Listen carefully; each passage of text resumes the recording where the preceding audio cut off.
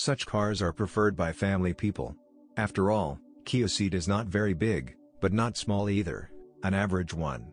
In addition, practical, roomy and inexpensive, but most importantly, reliable. The second-generation Kia Ceed turned out to be an extremely trouble-free car, despite its stylish and, if you like, sophisticated appearance.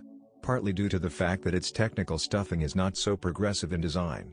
Although you can't call him a simpleton either.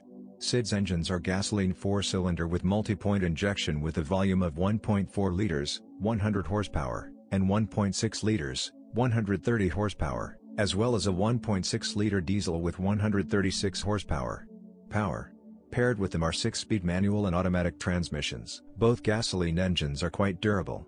True, on a 1.4-liter already at 60 to 90,000 km, the converter may fail.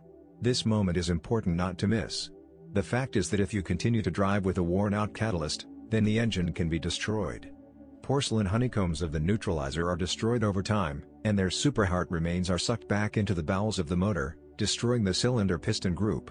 If the source is recognized in time, then you can get off with a little blood, by replacing or simply removing the neutralizer. A more powerful 1.6-liter engine suffers from this ailment to a lesser extent.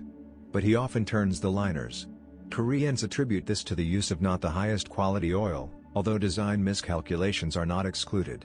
But otherwise, there are practically no problems with power units. In the timing mechanism, they use a strong chain that nurses up to 200,000 km or more. Both engines are designed for 90-second gasoline, although the 95th Ceed rides better, and more economically. Keep an eye on the oil level and change it every 10,000 km, especially if you operate the car mainly in the metropolis. At-risk are crankshaft and camshaft oil seals, spark plugs and ignition coils that are sensitive to fuel quality. Boxes are also reliable.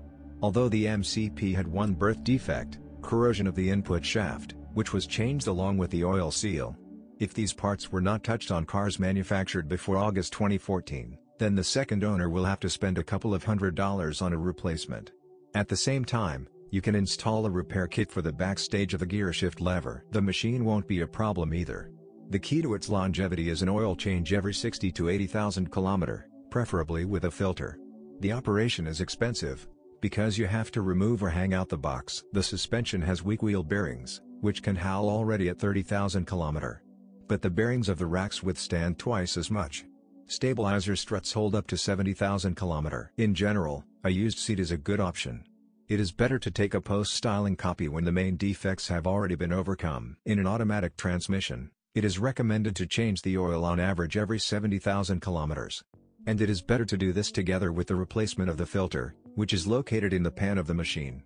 Also keep an eye on the condition of the CV joint anthers. If their rubber boots are worn and frayed, replace them immediately. Otherwise, you will have to spend money on the grenades themselves, which are much more expensive. Monitor the condition of the catalytic converter. If it starts to break down, it can destroy the motor itself. For more than 5 years, in Ukrainian conditions, a radiator rarely lasts, its upper tank is destroyed from salt and chemicals. At the same time, the engine starts to drive oil. The fact is that, as such, there are no seals and gaskets in the motor, all attachments are planted on a sealant, and it dries out. The weak point of the chassis is the rear springs and shock absorbers. Due to their initially incorrect settings, after 120 km/h, the car begins to behave inappropriately.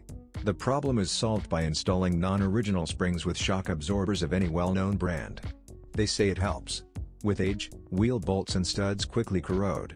Masters advise to lubricate all threaded connections. Ceed's paintwork is frail, and the metal itself is not strong enough and resistant to corrosion.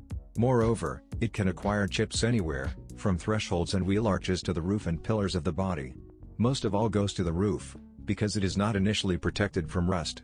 On some specimens, after the first winter, the paint in the area of /U200B/U200 windshield and roof swells with bubbles. Failures happen here. Sometimes the power windows and the multimedia system are buggy, the central locking and climate control begin to live their lives.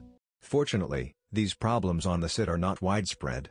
It is worse when, due to chemistry and salt, the engine compartment electrician begins to mope. Repairs won't be cheap.